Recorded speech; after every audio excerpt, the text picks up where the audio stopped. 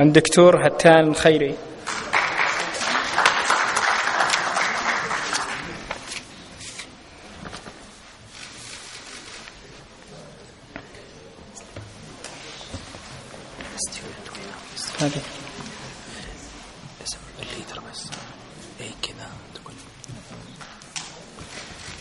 Also, we'd like to use this opportunity to award the students who won the best presentations in the clinical informatics class that was held last semester. The first group is female, from the female students, is called Najd Sulaiman bin Musaybih. She's the team leader of the group.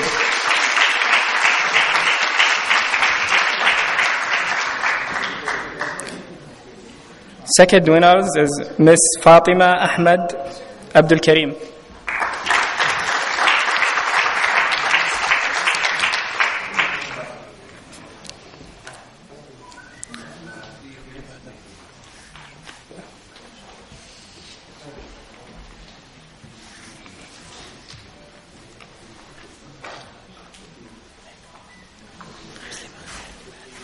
Third winners is Haifa Abdul Karim, is the team leader of Group 3.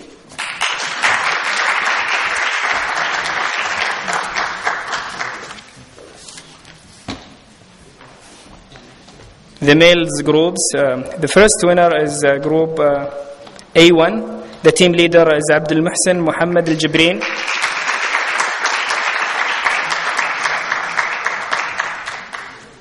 Second winner is male B10. Group leader is Abdul Aziz Hamad Al-Ahmed.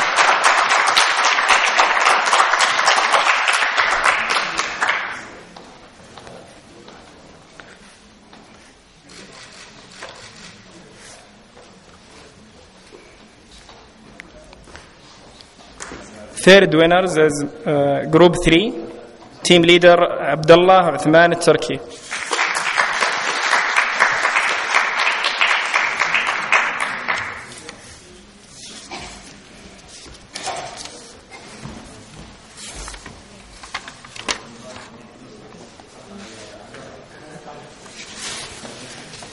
Now we will call the staff of the Medical Informatics and Electronic Learning Unit and show our little appreciation to their hard work with us during the past months. Fatima Al-Alawi.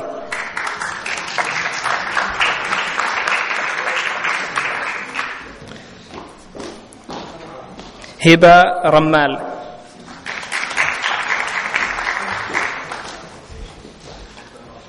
خلود الغامدي.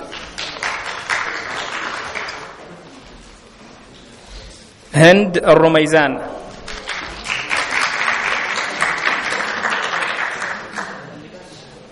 أستاذ محمد الخريجي.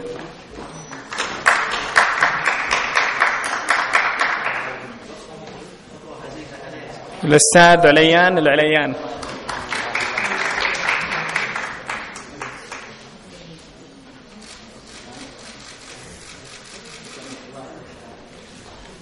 دكتور تميم الغنام.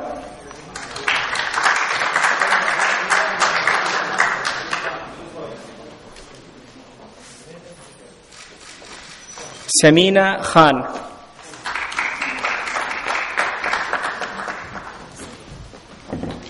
عبد الله البلوي. مستر ركيش قبتة.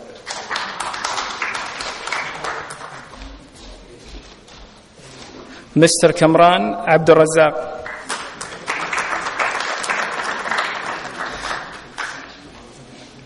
مستر ذياب محمد.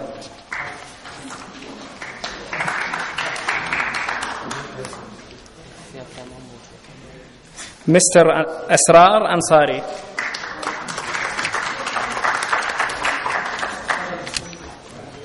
and Mr. Nihal Khamis.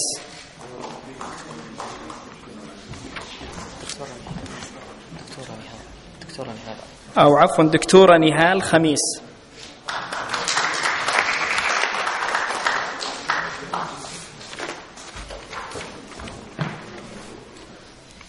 And finally سليمان العمران.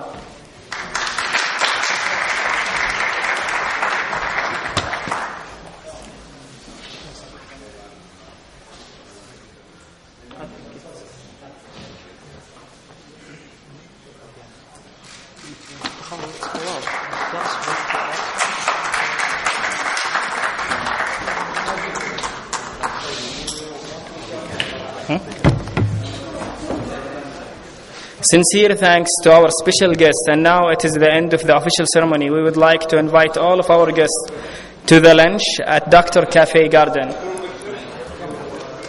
After lunch, we will have our last lecture for today, which will be delivered by Dr. Ahmed Balkhair, Director of National E-Health Strategy and Change Management at the Ministry of Health. He will talk about e-health strategy in Saudi Arabia.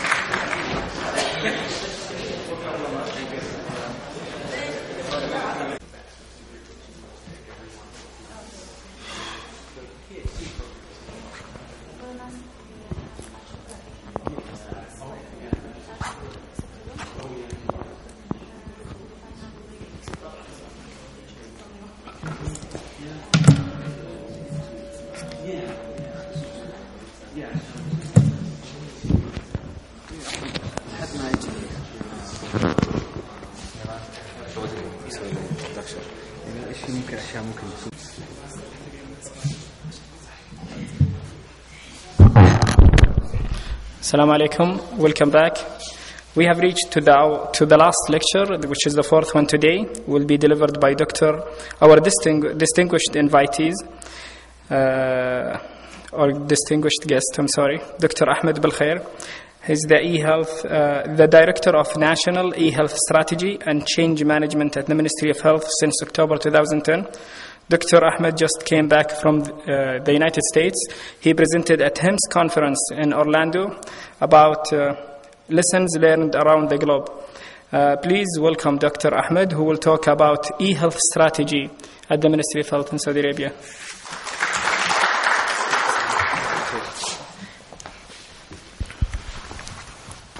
Bismillah ar-Rahman ar-Rahim. Walaikum assalam. Alhamdulillah, salatu wassalamu ala Rasulillah. First of all, it's my honor to be with you here today, and I would like to thank the organizing committee for inviting me to be here with you today.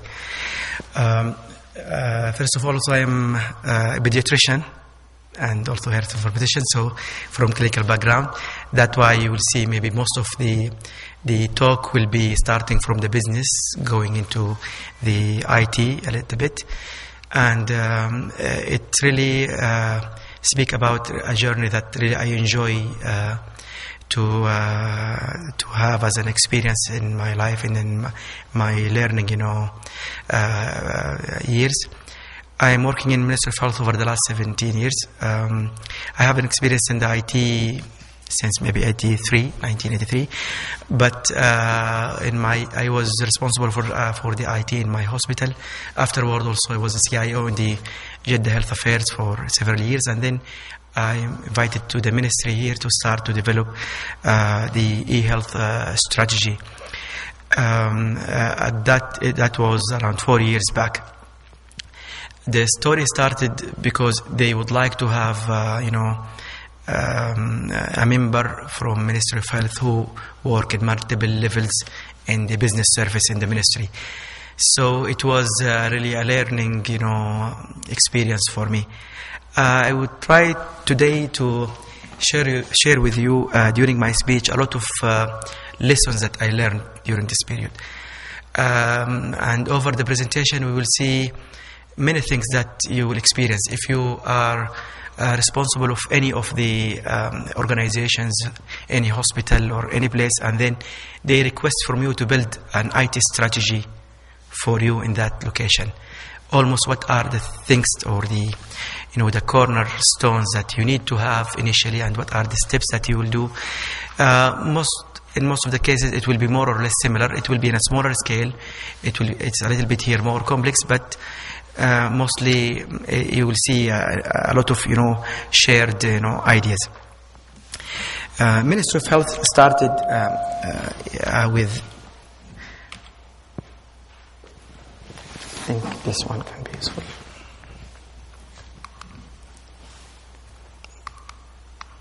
Am I doing right? No, this way. Just to find out my direction. Okay. So, when our current minister, Dr. Arabia, take his responsibility in the ministry, initially he have a lot of difficulties from the business side. They try to solve it. They started initially by building, a business strategy for the ministry, and this is a very important point. When they start that development for the strategy for the business, for the Ministry of Health itself, they were consulting even some of the board. International board consultant that or advisor for the minister.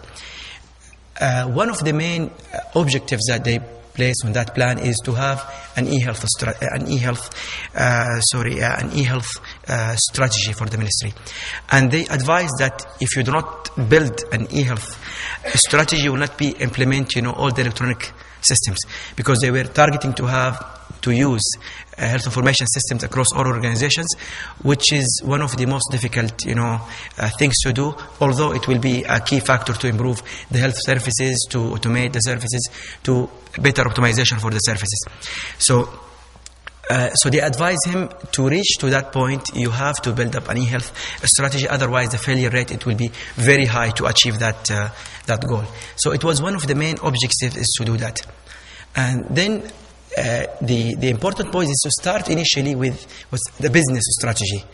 So if you are in any organization, they ask you to build an IT strategy, you cannot do that, or you will fail in doing that in the right way if you do not have initially a business strategy for your organization.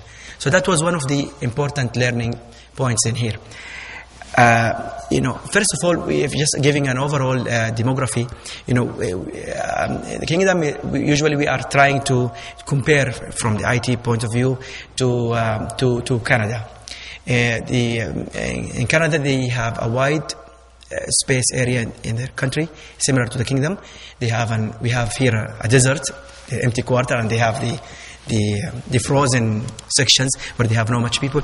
They have a low density of the population, and they are around maybe 30 million. We are 27 million. So they are much of comparison points on the main challenges that we are facing. We have 150 cities and more than 2,000 villages, and we are divided to 5 main zones, or we call it east, west, north, south, and the center. And we have 13 regions and 20 jurisdictions. When we compare, I missed my way again. Okay, in the distribution of the services, 60% of the services provided by the ministry, facilities. So 60% by Ministry of Health, 20% by other governmental organizations like military, universities, and the King Faisal Specialist Hospitals, Aramco, and 20% by private sector. That taken from the quantitative number of the beds, but it varies based on the how dispersed serving some critical cases in other facilities. Also, the number of primary care, we have 2,300 now, 2,300 facilities are going to reach to 3,000 in the coming few years, and we have at that time 234 hospitals. And now we reach almost 70 hospitals, going to reach 370 over the coming few years. So we are we have now almost 20 new hospitals every year. So that expansion is to fill some gaps in the business. So that should be considered, in the strategy. At the same time, we have a difficulty of the quality of service, of the equity of service. We are not giving the same service in the cities, similar to what we are doing in the villages and the rural area. And that should be considered, because we have to use the technology to provide the points of providing an equity of service across all organizations. And with all the challenges that we have, it's very difficult, for example, to have a consultant in sub-specialized, subject, and ask him to go to an area in empty quarter in one of the hospitals there to stay in there for years. So that was the challenge that we are having. Ministry of Health have another responsibility related to the preventive medicine and serving the pilgrims in Umrah and Hajj. I will go to some of the challenges.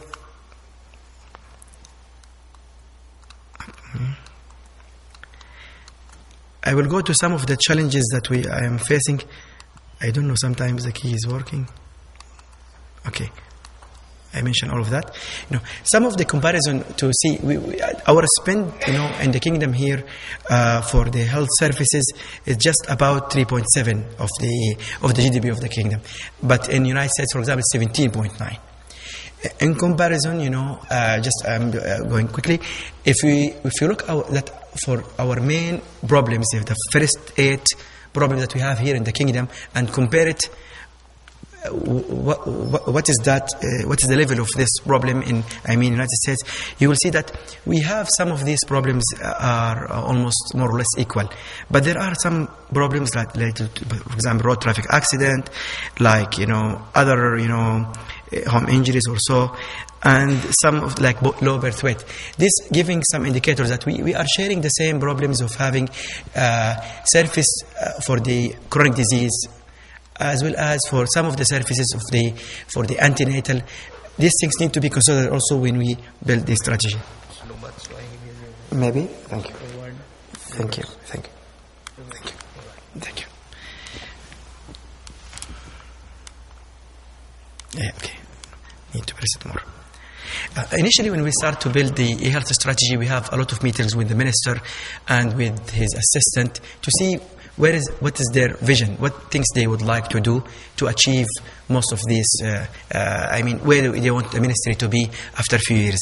So they were thinking of having an interoperable electronic health record, to have the patient information accessible in all points of services, and to improve some of the services like patient transformation, transferring, between different organizations, and to have the electronic health or EMRs in all different organizations and all, facilities of Ministry of Health. Okay. And during the development of the Ministry of Health business strategy, they came into 5 main objectives.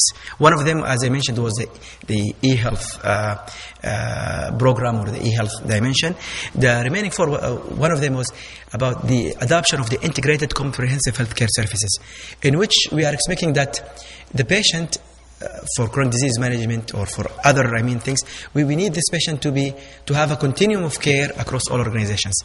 In the business here in the kingdom, our patient, they visit one day the university hospital, second day he might visit one of the MOH hospitals, and he might be, his son is a military, so he can go to military hospital. So how to improve sort of a continuum of care, and that will help us to reach into a level of collaboration. So each of our organizations concentrate on certain level of services or certain specialties.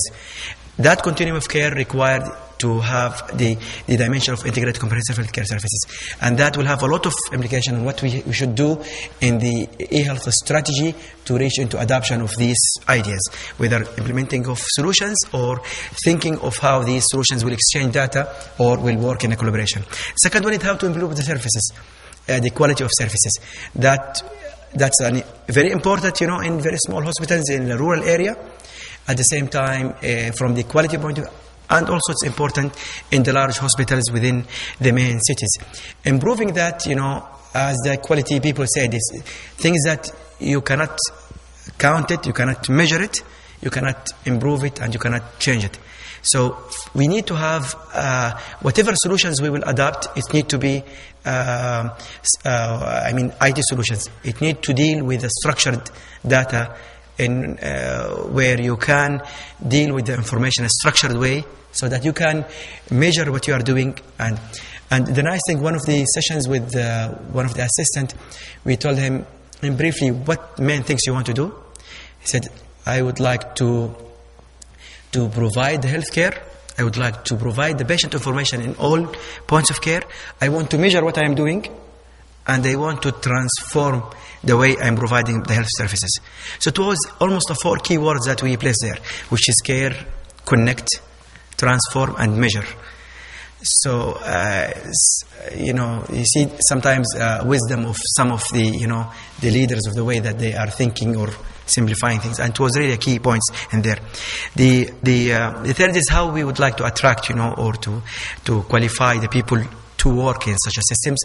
The main challenge, in adopting all the electronic solutions, or 65% of it are related to human factors, whether it succeeded or the failure causes, And then we have a challenge now with these hospitals in the rural area. We have the turnover of the employee in these rural hospitals is around 2 years. So most of the employees, they leave their position almost within 2 years in this rural area. And that's a big challenge, if you are changing these people frequently, how you are going to keep training them and training again.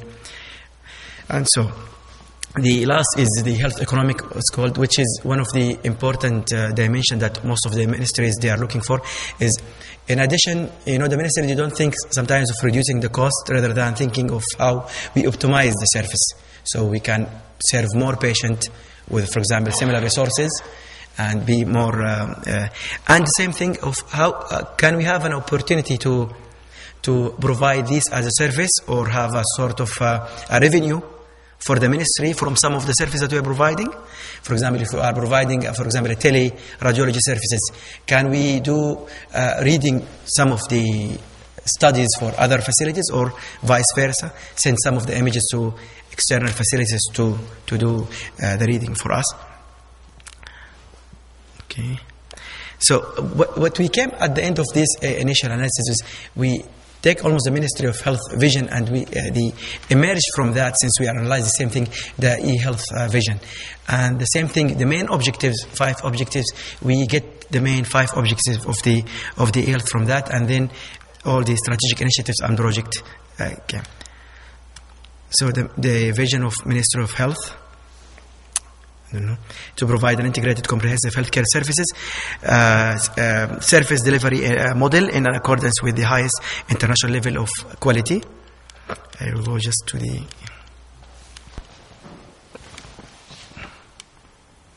I don't know, it is...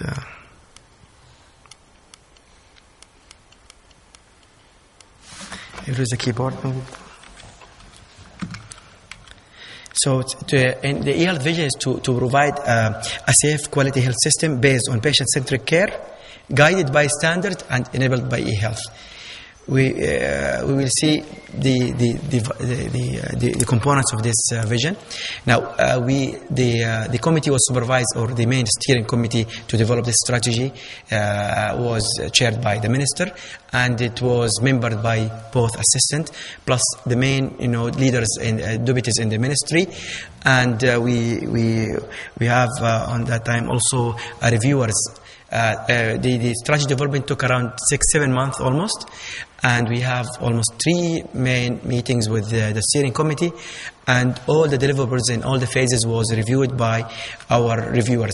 We have 5 international reviewers. Each one of them was representing a different experience around the world. One of them is Trevor Hodges, he's from the Canadian, he's responsible for the strategy over there, and Ed Percy representing the United Kingdom experience. Dave Garris, he's from HIMSS. He was the second man in HIMSS at that time. And also Prof. Steve Wollaston is from the United States. He's a strategic in the health section. Leonardo also Lehrer, he's from France. our local also reviewers here, Dr. Khalid Ghanimi, who was at the time at Al-Ilm, and Dr. Saad Al-Qasbi, for sure you know him, he used to be here in the university, and Dr. Muhammad Al-Qasim from the Ministry of Communication, and two of the CIOs of one of the medical cities, Khalid Salama and Hamad Daesh, used to be King Faisal Specialist Hospital. Reviewing whatever deliverables we have, we have a lot of sessions that, as I will mention now, and a lot of the deliverables having some sort of ideas or analysis that they need to review and give us their opinion based on these different dimensions, communication, information, or policies, locally or internationally, or from the strategic point of view. It took around 6 months, as I mentioned. We work into 3 main streams. The first stream was the strategy stream.